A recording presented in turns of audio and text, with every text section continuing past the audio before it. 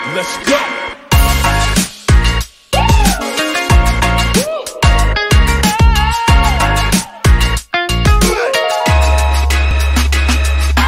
Hey guys, my name is Jo Sebastian. I'm a registered nutritionist and dietitian, and this is your daily habit. Today we're going to talk about comparison.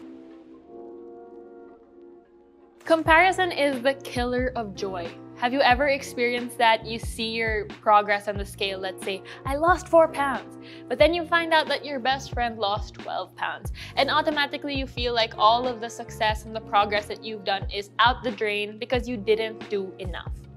This is often what leads us to feel like we're failures or feel like anything that we do is never enough when we compare ourselves to other people. One thing you have to remember is that you don't know where that person is coming from. You don't know if they were sick, they just weren't eating enough, they were burning themselves out, or any other factor that could have led to their bigger amount of weight loss, or any other success that they might have. Comparing yourself to others takes away from your accomplishments. Instead of you being happy that you were able to accomplish something, you're automatically just miserable for not being able to achieve enough. When we're focusing on new goals and focusing on health and fitness, focus on you, the progress that you're making, the steps that you need to do, and every single accomplishment that you have, celebrate it.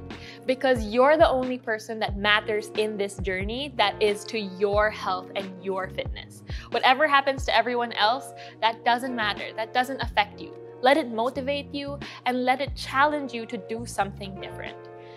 My name is Jo Sebastian. I'm a registered nutritionist and dietitian, and this was your daily habit. I'll see you guys in the next one.